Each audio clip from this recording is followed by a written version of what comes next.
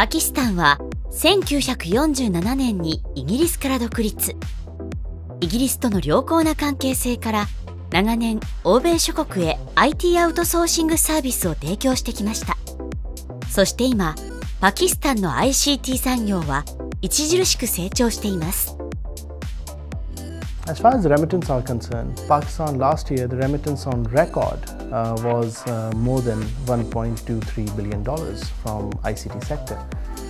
And this was in 23% increment on year basis compared to the year previous to that.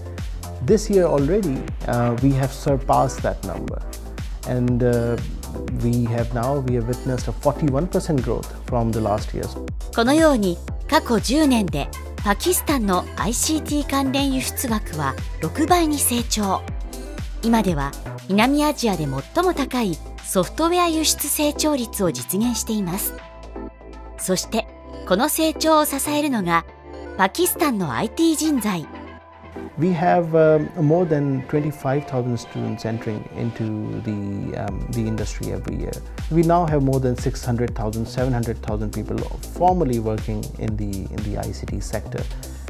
2021年、JICA がパキスタンソフトウェアハウス協会と共同で IT 人材のスキル評価を行った結果、レベル5以上のエンジニアが 27.5% と日本の 5.2% より極めて高い水準であることが分かりました。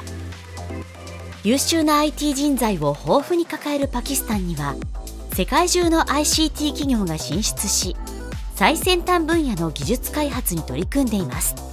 A lot of international companies are working in Pakistan. The good thing about these companies are a lot of these companies are doing some really cutting-edge work in Pakistan. So when we're talking about IBM, they are working on emerging tech in Pakistan. Pakistan is amongst the very few developing countries where IBM has emerging tech operations being operated from.